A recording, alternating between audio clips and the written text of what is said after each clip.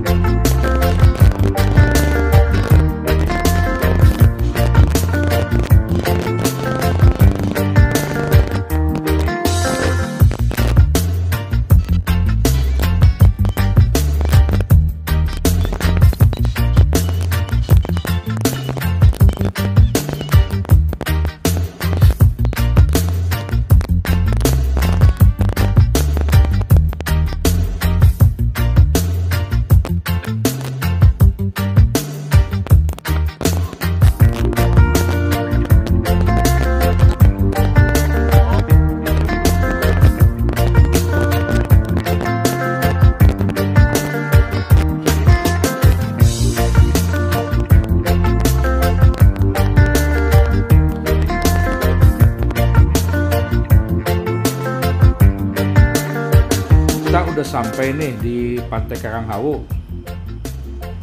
Yuk kita jalan, kita lihat dah situasinya gimana.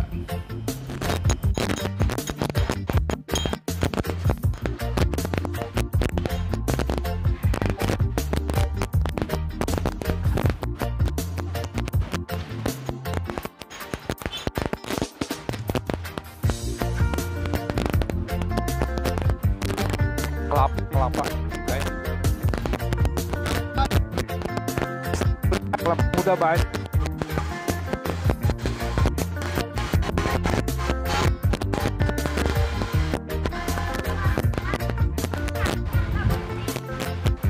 Ini nih guys,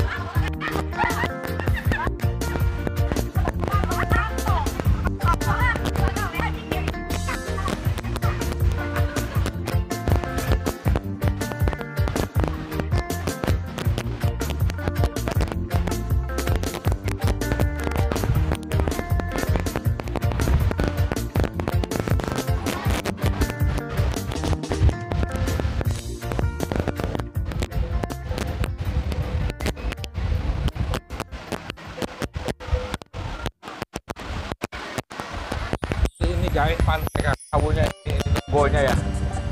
Salah sih kayaknya lebih bagus, lebih cakep malah.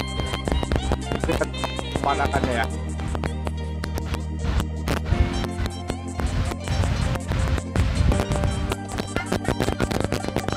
Oh, kita sampai di Pantai Pantai Karang Hawu. Karang Hawu Beach. Bacain ya. Bahasa Indonesia.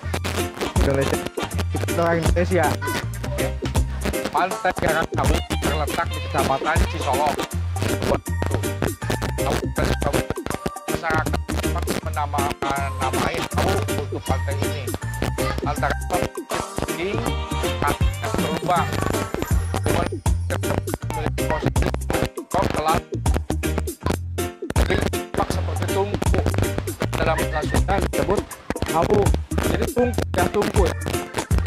Dalam bahasa Sunda itu Hawu. Pantai Batu ini tersusun atas 8 gunung api formasi korek yang terbentuk sekitar 2 tahun lalu.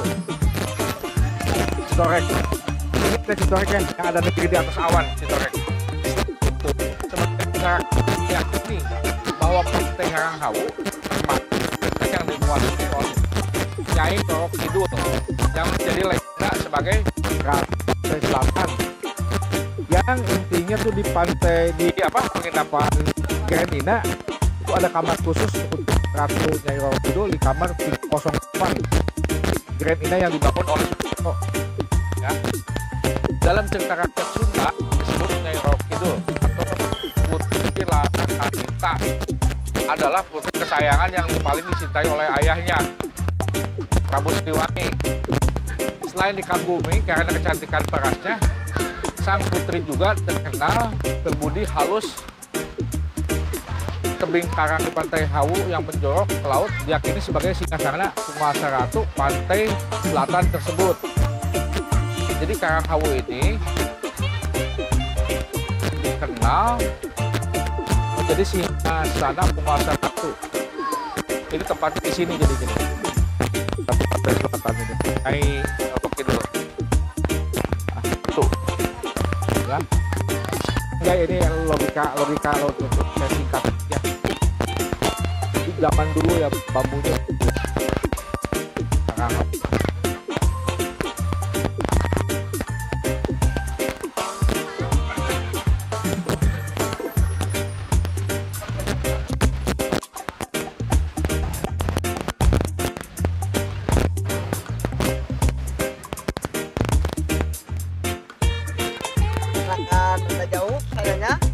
Lokasi untuk menuju jembatan atau singgasananya sana lebih jauh ya, agak jauh. Kita naik mobil aja dah, capek panas.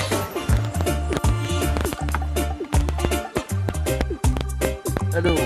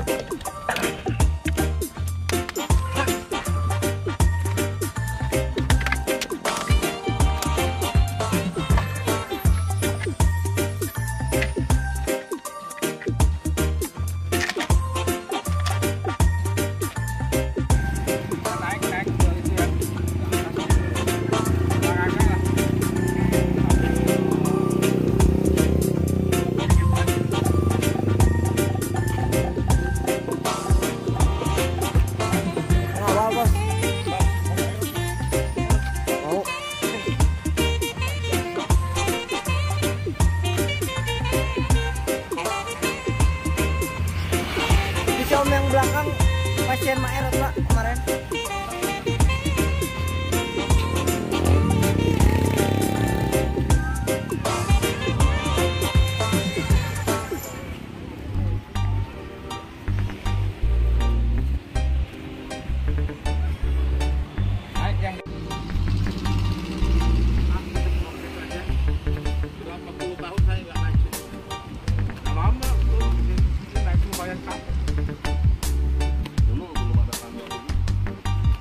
Muja Bapak.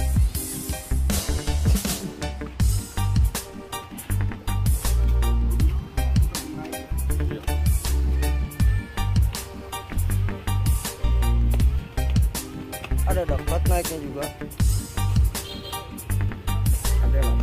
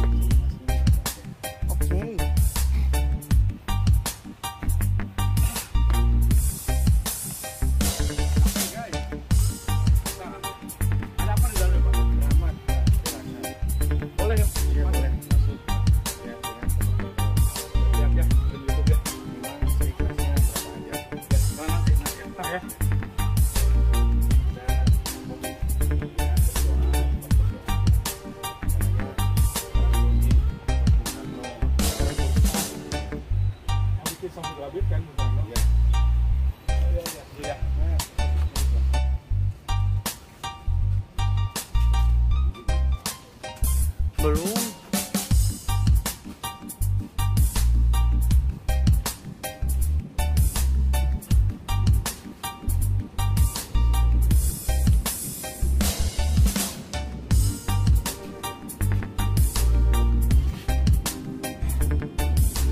Peralatan.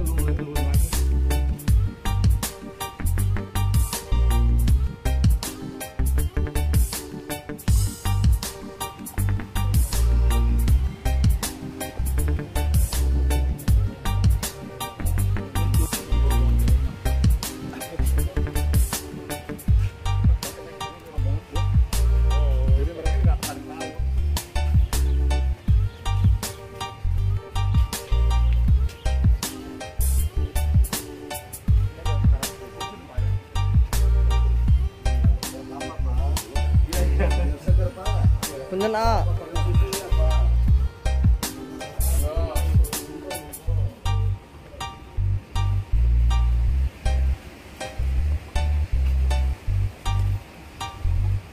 Wah, bakal laju kan Pak?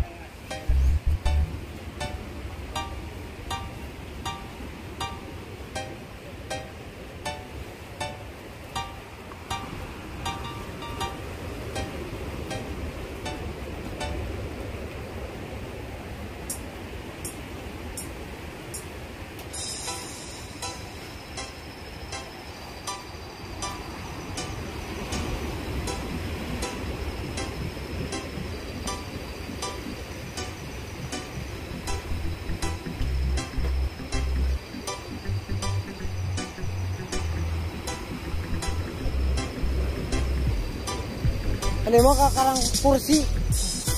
Karang kursi di bawah.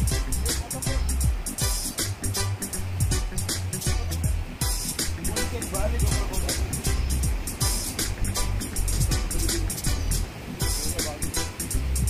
Ini kita turun ke bawah ya, kemana gitu mau coba? Sumur Karang kursi ke pantai. Karang kursi. Ini lebih keren. Hah? Ini lebih keren. Lebih keren ya? Iya. Nanti naiknya lumayan.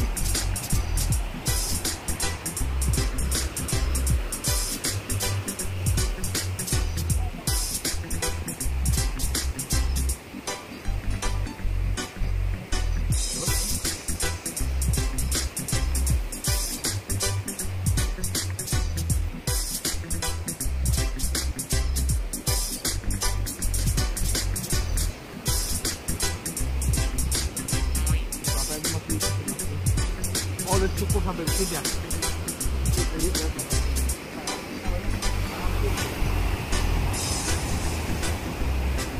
Kan iya tak Karang kursina.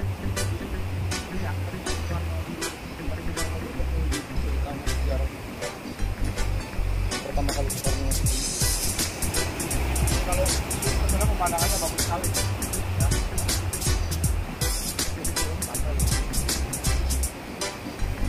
Lu di depan nanti. Lu di depan pegangin.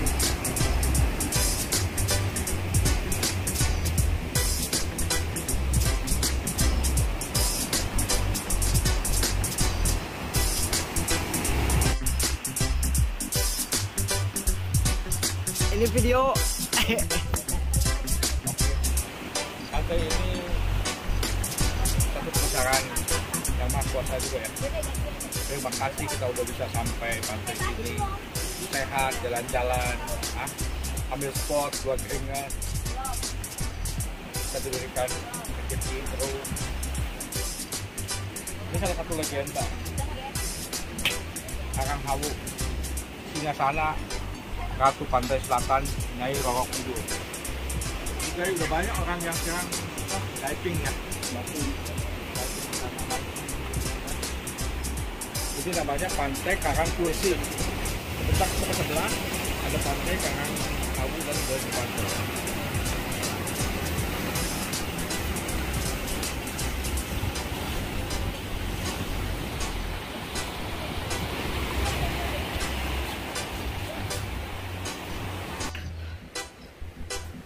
Ini Kita ada di Karang. Lagi jalan pudunan ini.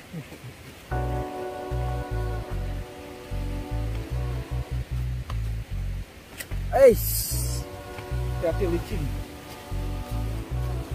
Awas pegangan. Ini Dharma Wisata.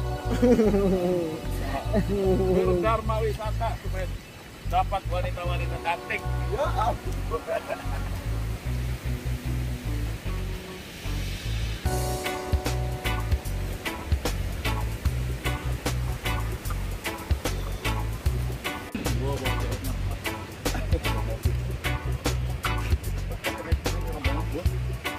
Jadi mereka nggak paling tahu.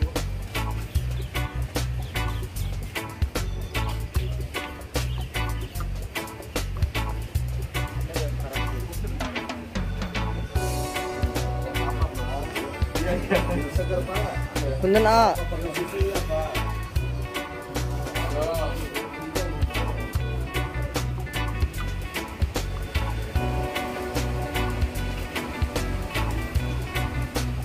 Wah, bakal lagi kan Pak?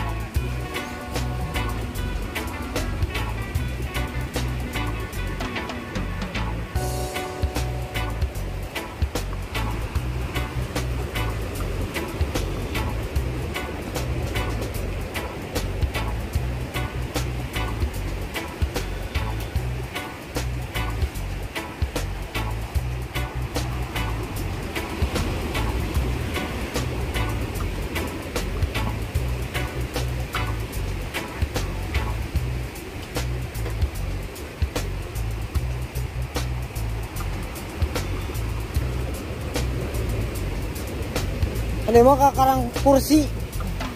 Karang Kursi ke bawah.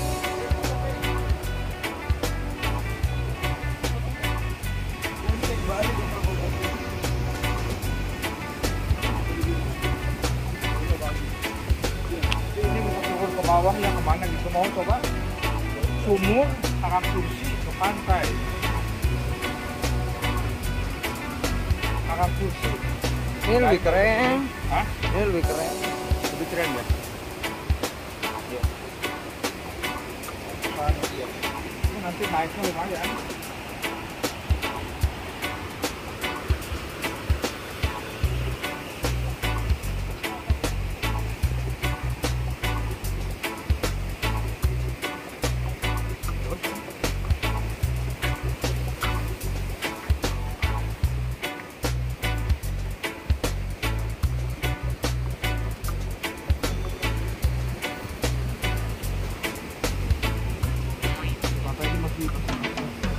Oh, udah cukup sampai sini ya.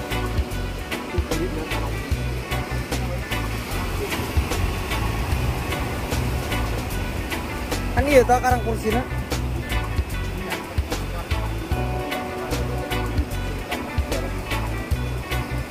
Pertama kali sekolahnya. Kalau sekarang pemandangannya bagus sekali.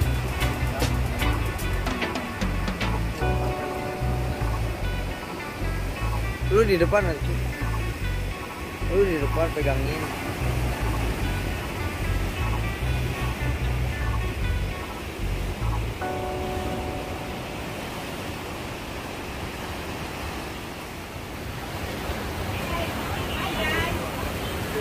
Sampai Dari sini nanti kemana ke pantainya ke sana ya? Ini wisata pemandian, sepak. Pemandi. Mandi ini yang ini kali ya, sumur 7 bukan? Kita tanya-tanya ya.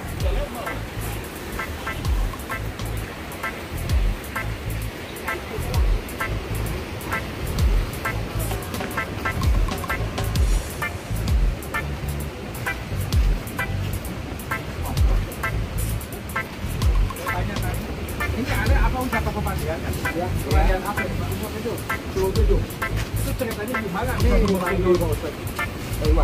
Pak mau tanya, ceritanya sumur 7 tuh riwayatnya gimana ya? Apa esensinya atau chemistry-nya? Sejarahnya. Chemistry-nya lah. Dengan Pak siapa ini? Saya dengan bagian humas di sini. Oh, dengan bagian humas ya. Kita nggak salah berarti cari informasi. Gimana Pak, tolong ceritain dikit.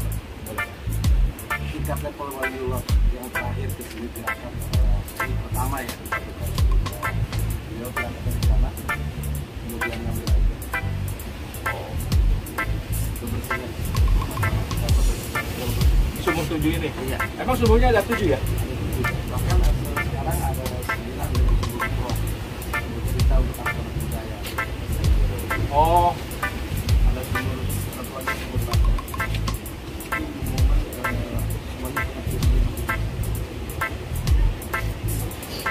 Bapak ini sebagai YouTuber atau sebagai YouTuber. mau pakai sumur 7 nih? enggak, saya Pakai sumur 7 di tempat. Saya bawa angkat langsung ke sumur. Sambil ritual mandi. Ya. Jadi satu taruh bunga. Ya, taruh bunga aja. Ya. Saya coba juga sukses. amin amin. Jangan lupa siapa? Pak Hans Kopacino. Apa nama ini? YouTube-nya. Han Kopacino. Bapak klik aja. Nanti kita coba. Dunia religi semua atau memang Enggak, kita emang ada tamasya, makan-makan. Menikmati Apa aja hidup. yang menarik. Ya. Menikmati hidup kontennya. Jadi mudah-mudahan kan kalau udah di-upload di mana tuh ada penambahan penonton yang seperti apa tadi Hans Kopacino.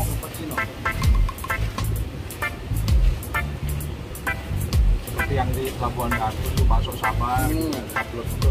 Jadi ramai sekarang kelihatannya.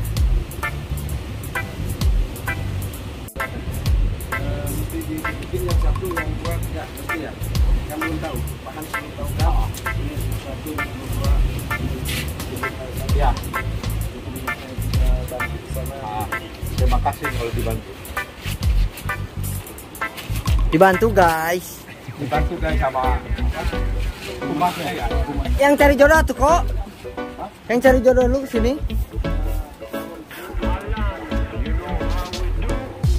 Oh, Kita lagi 1, 2, 3 dulu.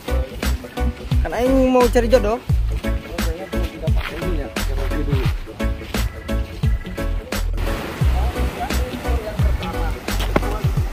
Ini siapaan Aham sama dengan saya ya. Dulu terkenal dengan film Si Buta dan Tuhan. Oh iya betul. Aktornya Ratna Timur. Betul. Di sini, di sini Anda di sini.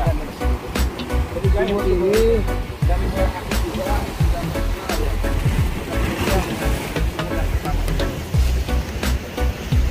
Ini sumur pertama nih. Di antara sumur 7.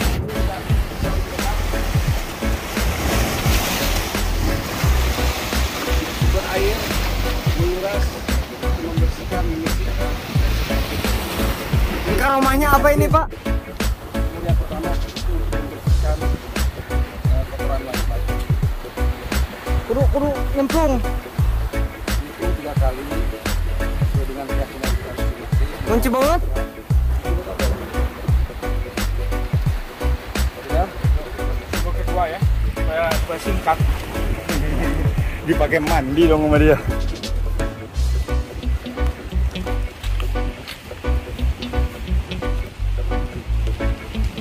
Ternyata dekat ya, itu dari ada 2 meter ya, terpisah Karang aja ya. Dalam satu area ini dan terpisah agak sedikit kita. Ini sumur kedua.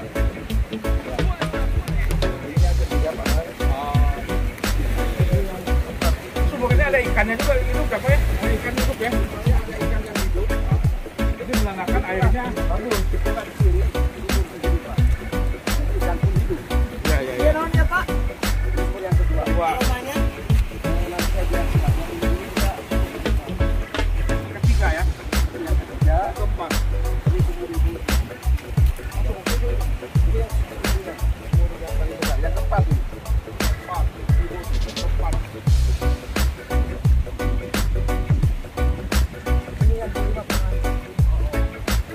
Pak ini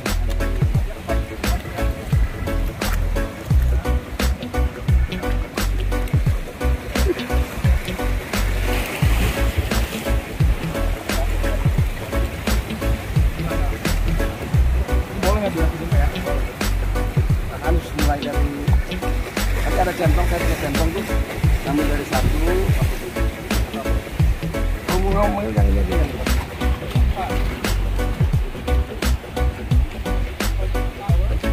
Inilah ya. Yang penting kita selamat sama semua ya. Amit, permisi. tahun ya Pak. Yang ini 14 kejayaan. Duitnya.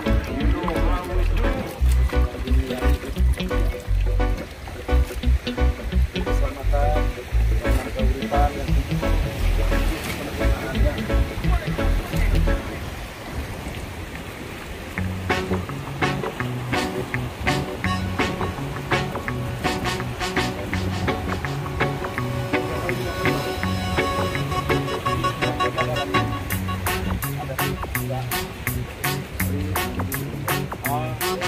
Sama. ayo silakan ini yang ke-6.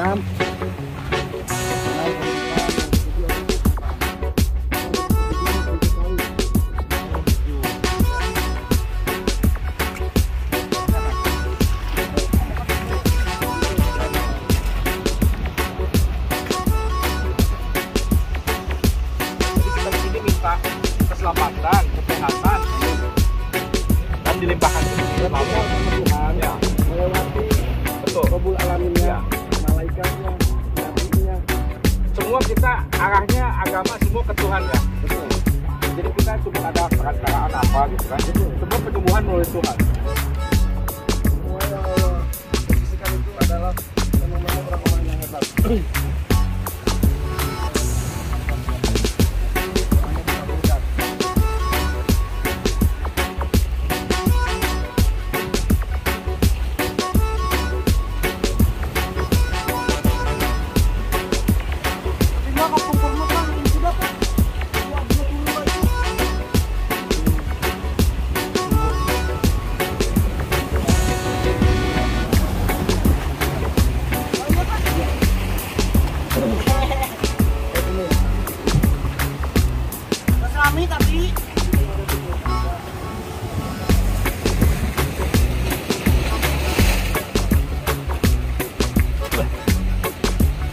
Tujuh kali sumur yang 7 yang terakhir.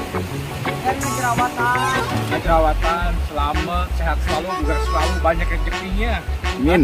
Semua kita selalu dalam lindungannya ya. Oke. Thank you guys.